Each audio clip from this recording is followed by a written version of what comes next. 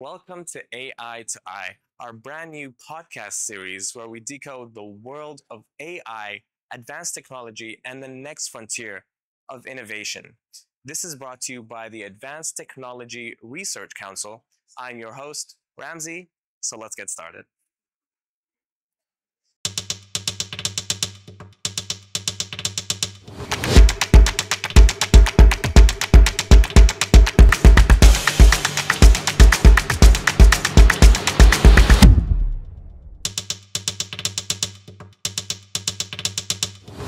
We are here with Dr. Carlo Fanara, the Executive Director of Energy Modeling at the Renewables and Sustainable Energy Research Center. Dr. Carlo, welcome to the podcast. Thank you for having me here. It's a pleasure to have you, and we've been meaning to have you here for a while. We also have, I think, Professor Phil will come join us at some point. Yes. But today specifically, you want to talk about energy modeling. Yes. And what you do exactly. Okay, complicated question, lots of things. Well, first of all, leading a small team of modelers who deal with both devices, which are part of hopefully innovative energy systems, but also with systems themselves. And one of those is the power grid, which is, distributing power to the Abu Dhabi area and on which we have several ambitions about. Lovely. So what's your usual day-to-day? Okay, difficult activities? again. Many things, but just generally, what does your field really? The field is really let's perhaps concentrate on this part, on the system modeling part, which is power grid. It is really imagining scenarios for the energy landscape in Abu Dhabi. Of course, take into account what exists now. And take into account what the government plans for that are. Some of those plans are actually in public domain, reduction of emissions, modernization of all the infrastructure. And so what we are actually doing, representing the power grid as is now and trying to highlight potential improvements, but also find out whether there are any weaknesses both from a planning point of view. Do we put a new station there and why? Or do we introduce electric vehicles? Would they strain the grid or not? We'll probably have more about that in a few seconds. But also imagining energy mix scenarios, which means is the country really going and achieving towards those decarbonization targets which are set? Can we actually help in defining if there are alternative routes or innovative routes to get there? Lovely. So really trying to predict supply and demand, or at least study the data and see how that affects the general grid. In general, satisfying the demand is obviously the primary action, but then you have to do that within some cost constraints. But ultimately, the decarbonization is one of the most important factors. This has been set out in COP28, and there is indeed an effort on the field, but also on our side to try and understand the best way to achieve those. Well, it's good to hear there's actually steps being taken to get us to decarbonization. Yeah. At least in the UAE. Yeah. Lovely. Well, to tie into the theme of this podcast, how has your field, or maybe especially your role, maybe your research over the last couple of years, been affected by the introduction of artificial intelligence? Okay, yeah, there are several levels here because artificial intelligence is permeating every branch of human knowledge and technology as well. In terms of the specifics of this conversation, let's say the power grid, we have seen the most spectacular one certainly has been the wide adoption of large language models. And this has allowed us to cut considerably our efforts to design a human-machine interface, which is usually a very critical point in any kind of software development. This is where the user likes it or doesn't like it. Yeah. And this has certainly shortened that because it is now possible for a user to pose a question and for the underlying LLM connected to our application to interpret, find out the right parameters, launch the application, and automatically provide an answer to the user again. So that shortens quite a bit to full cycle. I assume it would make that much faster to read the data and then either predict or come up with reasonable scenarios? I believe the most important value there is freeing the user for becoming an expert, in the sense that he or she is now able to pose the question in simple words and get an answer in simple words. Don't get me wrong, it is not deprived of content. You can actually choose how deep you want to go. You can get automated reports, PDF, graphs, whatever you like. Of course. But it really simplifies this. And we had this in mind, thinking of policymakers who need not to be specifically technically acquainted with all the tiny details. Yeah. But at the same time, they have to see the grand picture. What should we actually do? Shall we adopt such and such policy? For instance, in electric vehicles, this is a typical theme that occurs. And AI has helped summarize the immense amount of data that you use to someone who's not from a technical background to be able to understand what is needed or predict next steps, possibly. It is actually helping that. It is indeed allowing to look at different scenarios that we are playing and can play in parallel, so that the user can actually have those at his fingertip and so take decisions in a relatively short term, having all the visibility he or she needs. Well, that's good. I'm sure, as you said, it cuts time, especially in research. It cuts time from the development point of view for us, but also from the operational point of view, who is actually using this tool. Has it taken a lot of the human element part of the research and the modeling, or is it still... I think there is indeed it has taken off some of this work in really towards the interfacing. It will probably do in the next few months, because we are actually... Few months, it's very soon. Well, we have plans to model more difficult bits, like cascading failures, which are one of the, you may have heard certainly about this April blackout in Europe. Yeah. And this has been, now the real cause of that is still debatable and under debate. Yes, we'll find out soon, I'm sure. Well, the Spanish government says it was not a cyber attack. Okay, thank you, but which is something that you cannot rule out in principle. So indeed, finding causes for failures, which we are currently doing in a relatively standard way using optimization algorithms, failing one, failing two, failing three, what happens? Yeah.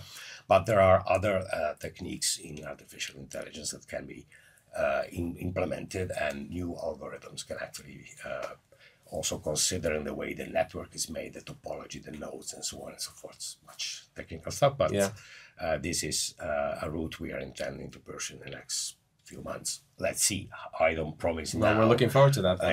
Yeah. That's very, very interesting. Has AI been taking over many of the modeling tasks, or more in the background within the systems and, as you said, connected to the LLMs? It is an ongoing process, and I believe, yes, what you actually can do now is shorten considerably the implementation of a POC, in the sense that you can automate several of these steps. But I wouldn't say that the human factor has been cut considerably. I still believe the human factor there is important, specifically in such a critical kind of system like a power grid. So there is an element, definitely more than one element in the human aspect that needs to be, shall I use the verb preserved or maintained? I believe we should. It would be nice to have some humans left working in the field. Absolutely. I trust that will be the case. Yeah. Certainly. Well, someone has to oversee. I mean, I'm sure you can't still 100% trust every prediction the AI makes. Yeah, that's certainly one aspect. The prediction is not necessarily always there and accurate as we wish, especially in those critical systems, but also in terms of design, there's still a long way to go. There are different layers in this kind of system, so that's complex. Well, that's good to hear. So if there's any energy modelers watching, you still have your jobs for at least a few more months. Thank you. Hopefully longer. Yeah. Okay, great. And I'm sure that's an immense amount of data for even a human or even an AI to go through for an entire city's power grid. if not a whole It really country? depends how granular you are. In other words, how often do you actually pick those data points? Is it every 15 minutes, every minute, every second? Right. So this I mean, is that's must be clearly something. terabytes. It becomes so if you are sufficiently granular in Of times. course. You are fine. You really want to achieve real-time control of things, but that's Yeah. actually the physical layer. We should emphasize we are not operating on the physical layer of the grid. Okay. We are not controlling the grid. We are not taking the decision of cut a certain power station. Yeah. We are modeling the plan Okay. and modeling the energy mix. Okay. So we can certainly integrate with those physical operators. This is actually our intention as well. It has Okay. that's must the take an future. immense amount of storage as well for all That that. can you have to also to Okay. decide what you keep, what you. So what's a realistic time interval for today's society? Every 15 minutes to capture data points, or is it even 30 Well, one on day? on the physical grid, it is probably of that order of magnitude. Closer and shorter, it's probably something the operators would like to have because they would like to know in advance of any impending or impinging difficulty. Could be an external perturbing factor. You need predictions, and obviously, when you want predictions, the shorter the better. Of course. Especially now with all the, well, there's a lot more electric cars on the streets than before. I'm sure that's also a drain on the grid.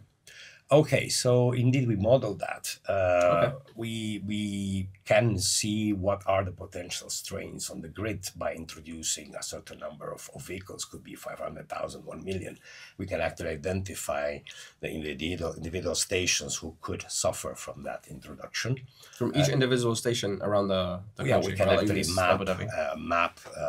the entire grid and actually identify those stations who would be under severe or less severe strain, depending on the number of vehicles that you actually introduce into the grid. But one may actually look at that from a different angle and thinking of those vehicles as resources rather than just energy consumers. Suppliers of energy, yes. The electric car itself. Yeah, well, we are vehicle. experiencing a rapid increase in renewables in this country and everywhere, actually. And renewable are intrinsically intermittent. This means that at some point, energy production and demand are growing, including the traditional sources. Now, if there could be a point where the fraction of renewable is high enough to actually induce perturbation in the grid, so this is where then you need some stabilizing action. And people think usually to build a storage system, big batteries.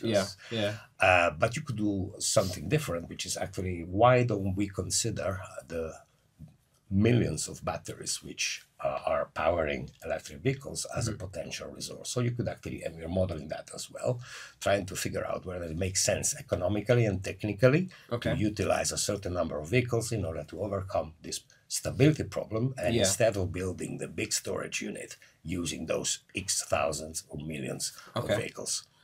How would that work for someone who owns an electric vehicle? How would you approach that person, tell them, hey, we need your battery? Okay, so this is actually related now. How do you actually put these things in place? Meaning, are there policies available to do so? So our aim now is to actually investigate this scenario and see whether there are points which make it viable technically and economically. At that point, you would say the government or agencies in general should be in the position to say, actually, if we do this and this and this, so you could actually induce electric vehicles owners to charge between, so 8 and 10, whatever, or discharge. So you can actually implement specific rules or suggestions to utilize your energy in certain time frames, like you do in Europe, for washing machines, for exactly the same, because at those other times you are actually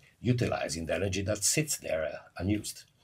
Just sitting there wasting itself. Yeah. Does that help moderate peak hours and the drain on the grid? This could be the thing we are actually trying to figure out is, for instance, what is the penetration factor which allows that, or which allows a certain amount of power to be delivered via those vehicles instead of, say, a large battery system. Right. And in that way, you are actually sort of avoiding this instability to actually be. So, like you said, 1 million smaller batteries than 1 mega battery. It is challenging, but this is something. I'm sure you have your challenge ahead of you with that one.